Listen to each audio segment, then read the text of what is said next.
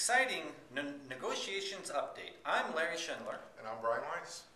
We had a busy day at bargaining today and made some progress. Our bargaining team spent time discussing some of management's proposals, which include a proposal to enforce the 10 and 12-hour weekday instead of following our current contractual language that allows our members to have a voice in flexible scheduling. To clarify the extra hour language on the personal holiday and place limitations on giveaway shifts. Additionally, they'd like to cut steward time, amend their ability to use PTO for unscheduled absences, and they will also introduce their economic package next week. The union has proposals on the table. Some of these proposals include to have the ability to reduce our FTE hours or drop to casual status for educational purposes.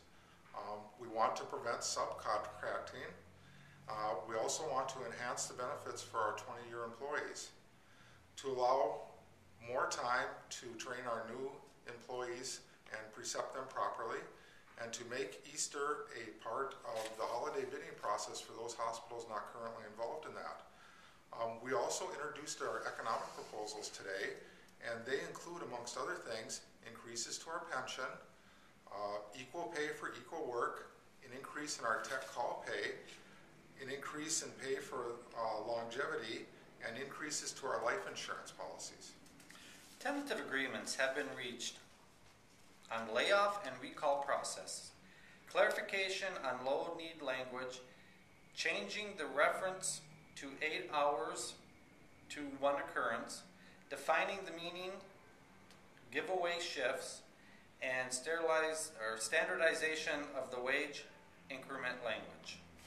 Remember, we'll be meeting every Tuesday through the end of October. So wear your purple and your buttons and stickers to show support for us. If you have any questions about the negotiations, feel free to contact one of the bargaining team members.